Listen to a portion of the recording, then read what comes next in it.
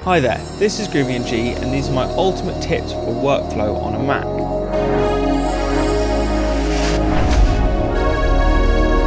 Okay, so we're going to start fairly simple and then ramp up to some more advanced stuff as we go. And the first thing I really want to talk about is the path bar. Now you can see I've got this enabled on my computer here and it's very easy. All you got to do is go to view and then you go show path bar. So you can show the path bar and that is going to give us this information down here, and if I go into folders you can see it's going to update as we go. And this is really handy because you can right click and open any of these into a new tab and go to a new destination, or you can just click back on from where you are and you can always see the file path of where you're working on your Mac.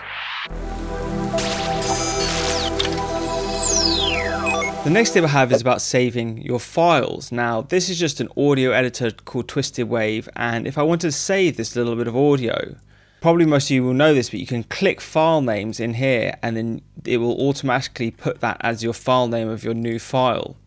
But what you can also do is drag folders in, and if you have a particular location you want to put this new bit of audio in, I can go to this folder and I can actually drag from that Finder window into this save window, and it's going to automatically jump to where I want to be. Another really handy tip is to use this favorites folder area in Finder for your most recent projects. I've just created some little separator folders here, and this is literally I've just created a folder with dashes and dragged that in. What I like to do is put my current project in between these two icons, and usually I have 4 or 5 of my main folders associated with that project all there, so I can just access them all with one click. Another really handy place to store your folders or favorite file locations is this toolbar at the top of Finder, and if you right click here you can choose between icon and text, or just having the icons or just having the text. But I also have a couple of my favorites up here, and to drag a folder in here all you do is you hold command and then you can just drag and drop anywhere on this window, and then if you hold command again you can just get rid of that folder if you want to get rid of it. Another great organizational tool is tags, and I'm sure a lot of you will use tags in a number of ways. In preferences of Finder you can come in here, and if you go to tags you can set up here you can create new tags and you can color it in here. If I choose the color, and then you have this little bar at the bottom which if you want to put your favorite tags into, and these are the ones that are going to show up when you go to a folder and you right click it. Here now I've got this tutorial tag right at the front, and that's because I've dragged it to the front of my tags in this preferences window.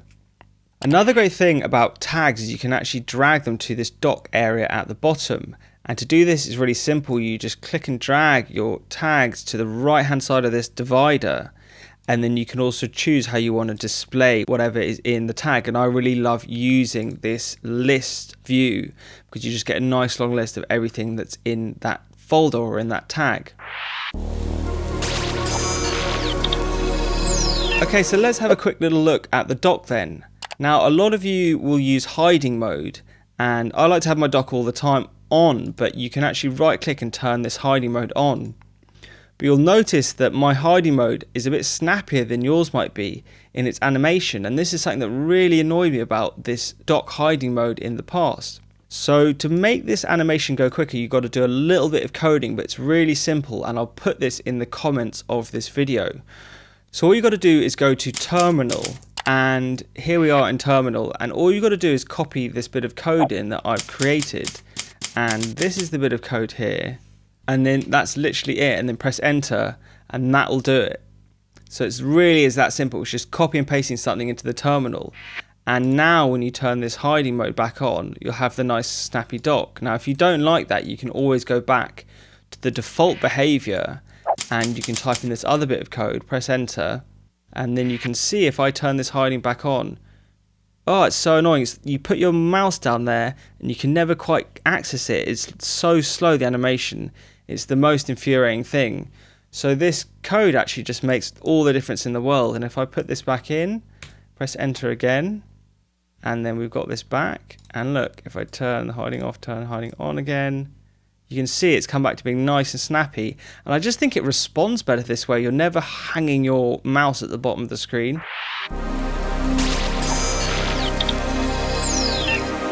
Okay, so the next tip is probably the most used thing I do on the Mac, and it's such a lifesaver. And if you haven't do this, this is the one point of this tutorial I really think you should listen into, because it's such a killer workflow tip. What it essentially is using smart folders on a Mac. And if you don't know about these are folders that will auto-populate, and I have one here that is called Music Recents. And if I go into show search criteria, what I'm essentially doing is just any musical file, so any file with like a .wav or a .mp3 that I've created in the last week will show up in this Music Recents smart folder. And just the same as with tags, you can drag this to this area down here, and you can see I've already got one in there. And I have this list on, it's on stack and list view, and then I've got it ordered by date created. And whenever I save a file, like if I go back to Twisted Wave and I just record a little bit of audio, and let's just export this to the desktop,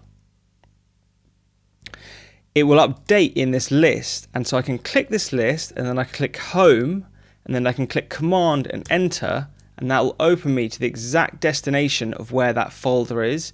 And it's so quick for as soon as you save a file, you can just go into this Music Recents, home, command enter, and just take you to that destination. So let's actually go through setting one of these up from scratch. So what we're going to do is we're going to go File, New Smart Folder, and for this thing we're just going to do this Mac, and we're going to hit this plus icon. And the first thing we're going to do is go Created Date.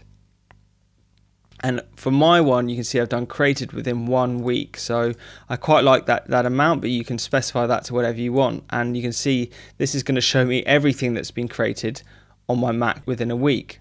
So the next thing we can do is go and specify what we actually want to include, the file type we want to include. And here, this Mac, I've already made this quite simple, and you can just go to kind and then go to music. Once you've done all that, you can just hit save, and you can save that, and it appears in library save searches, and then you can get that folder and drag it to your dock, and off you go.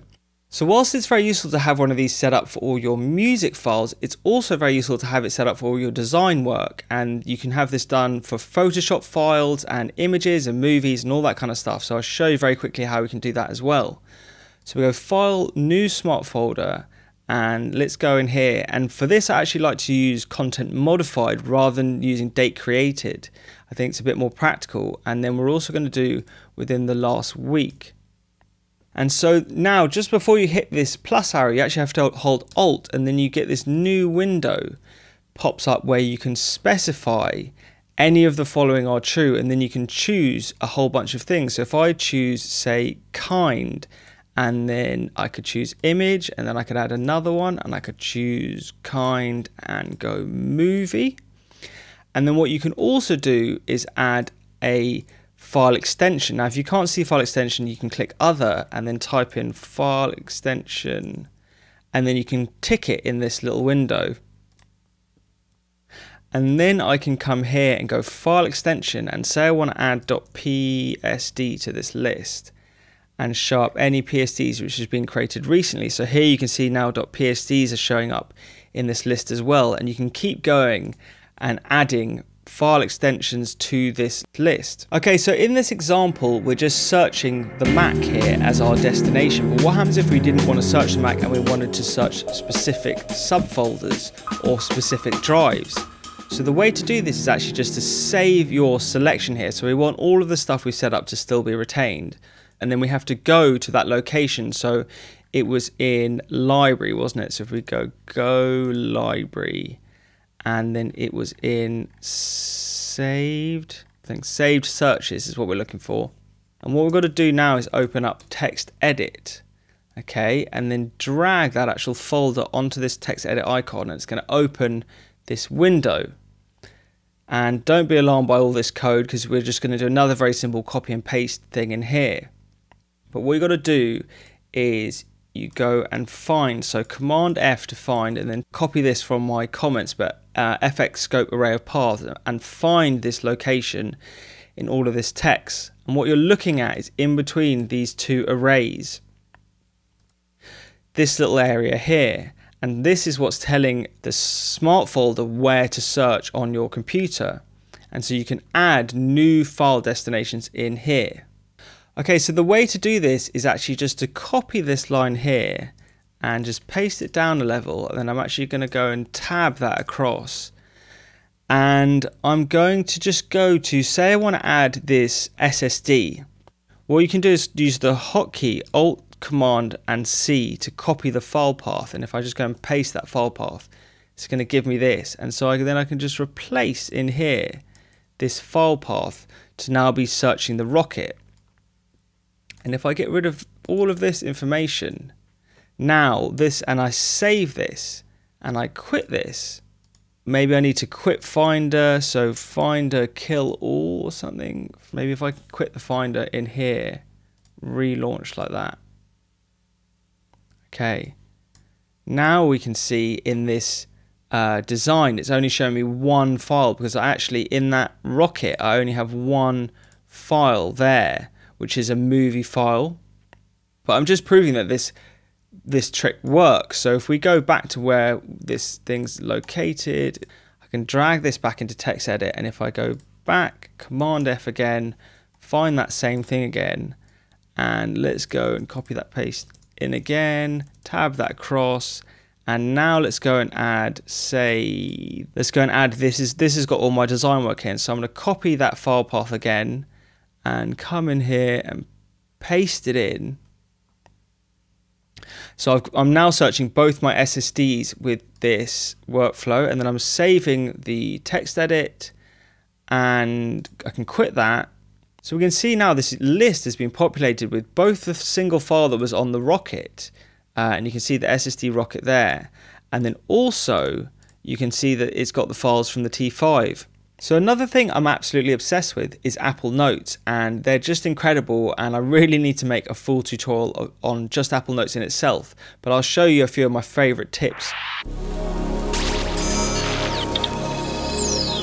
So the first thing is, if you're browsing a web page and you want to save this link for later, you can just open a new note and then paste that in, and if you hit spacebar, it's going to turn that into a hyperlink, and then you can just click that to open it. But you can also, if you just Command A and select this hyperlink, the actual web page link, you can drag that in, and then you can right click and view it as a small image, and this will give you another quite nice link with the icon.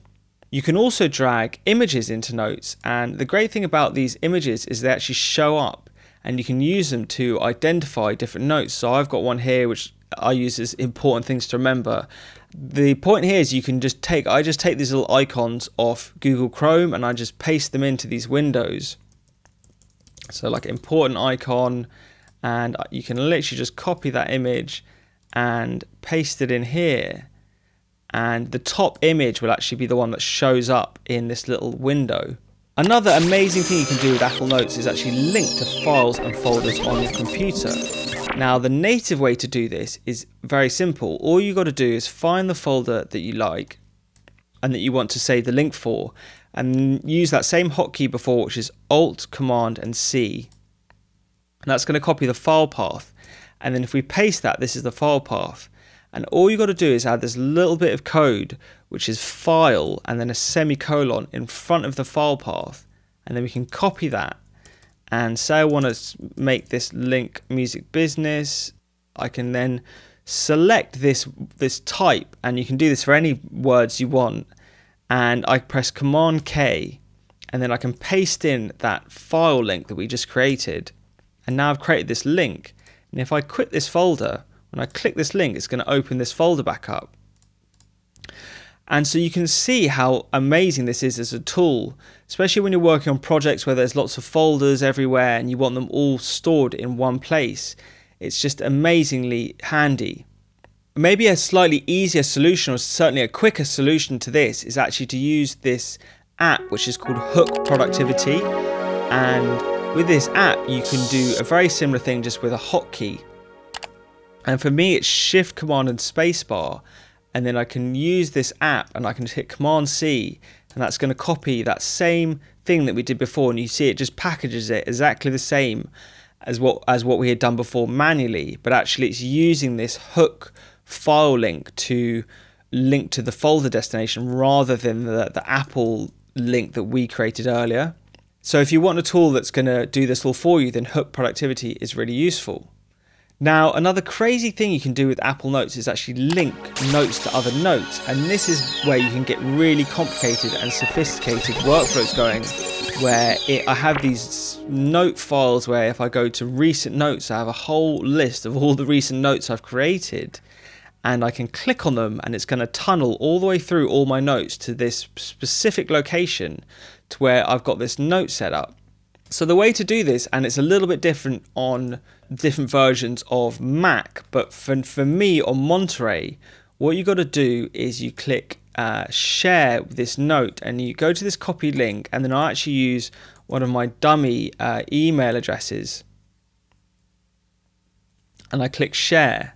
It's going to assign this person to share it with, and then I've actually got this link here to this note.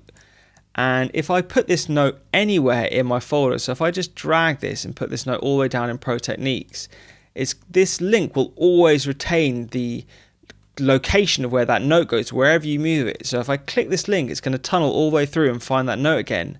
But if I drag this somewhere else, say into music hardware, and I go back to this location again, and I go back to this link, it's still going to remember where that note's gone. And that for me is crazy, because you can always reorganize your notes as much as you want and still retain all these links. And that's super valuable and really helpful. One final thing to bring that idea full circle is that you can actually use stickies to link to notes. And here I've got a little sticky, and I've done this using that iCloud linking technique, which you use to link notes to other notes, but you can link stickies to notes as well. And this means if I want to go to this area where this helps me finish tracks when I'm having problems getting through songs, I have this little help guide I've set up, and so I will jump to those things when and if I need them. But you can also link stickies back to Apple Notes, and that is another really handy little tip. Anyway, so that's really it for me today. I hope this has been useful for some of you and you can implement some of these tips into your own workflows, and yeah, catch me soon on my channel. Peace.